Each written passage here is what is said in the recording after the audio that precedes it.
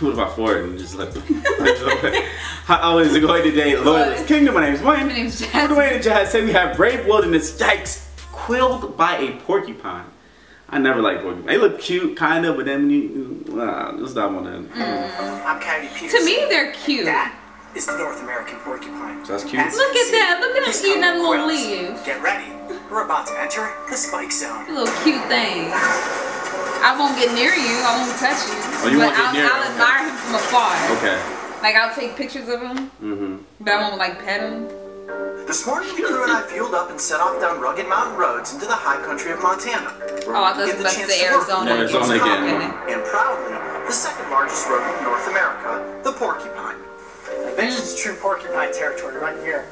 All these tall pines, hillsides, perfect place for them to be rummaging around in all this loose soil for roots and berries and all sorts of delicious porcupine trees. Oh, look at that face. These black and white forest dwellers may look adorable and cuddly, but as we all know, and I was about to experience, they're equipped with nature's reactive armor. Yeah. Just beneath a layer of sensitive Look at guard that hairs, face. you will find thousands of barbed quills that will make any would-be predator think twice about considering the porcupine. He's like, I'm for an cute, but entree. don't test me, Now, ho. I've never seen a porcupine test before me. in the wild. I never worked with a porcupine, so for me, this is going to be a really unique experience. Now, the reason I'm able to get so close to this porcupine is because it was actually raised in captivity. So this little guy is used to being around humans and sometimes cameras. And this is the second largest rodent that lives in That's the North only America, reason why he's not trumped spiking only by up. its aquatic cousin, the beaver.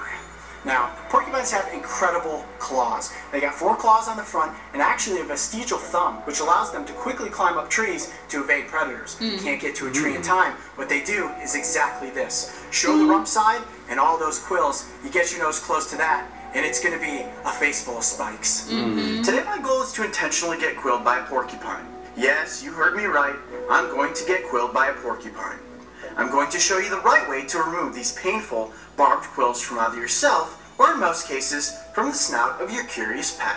Now I'm being told that when I perform this example, I'm going to get close to 40 or 50 quills in the back of my hand. Jesus. I hope you guys enjoy this at home. I hope y'all enjoy this. Their quills are nothing more than modified hairs, and they continually grow over the life of the animal. The only one who is going to experience any discomfort is me. Tell you where you don't want to get quilled, in the face. That would be pretty bad.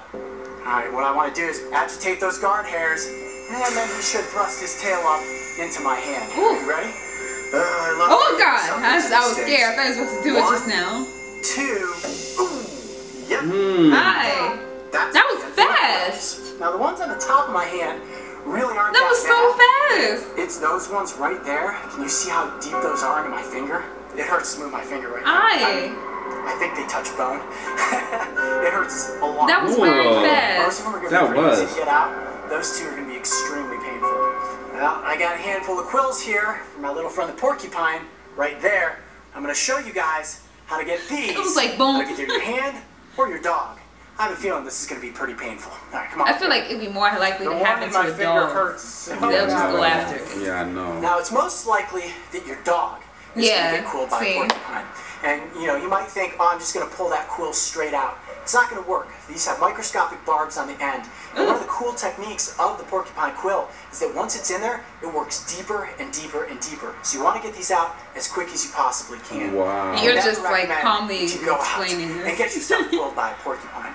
And the reason that I did this today is to show you how to remove quills from your hand. See, education. The reason that I education. snipped off the tops of all the quills is that action releases pressure inside of the quill, relaxes the barbs, and now they should release out of my hand a bit easier. Okay. And what I want to do is gently grab the quills, twist them, and pull straight up.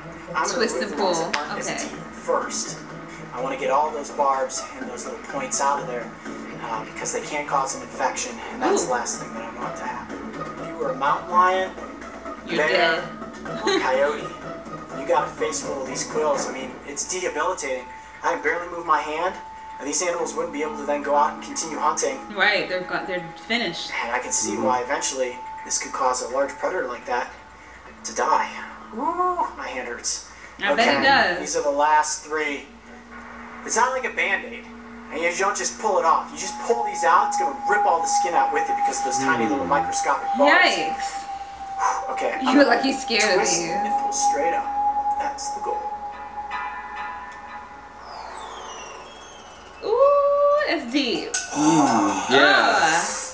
That was deep. That was deep. You see blood pop out. Jeez. Blood pouring out now. Yeah. You get that shot with the blood? Oh my gosh. You get that shot with the blood. Yeah, that really hurt. Okay, next one. That looks deep too. Good. Oh my gosh.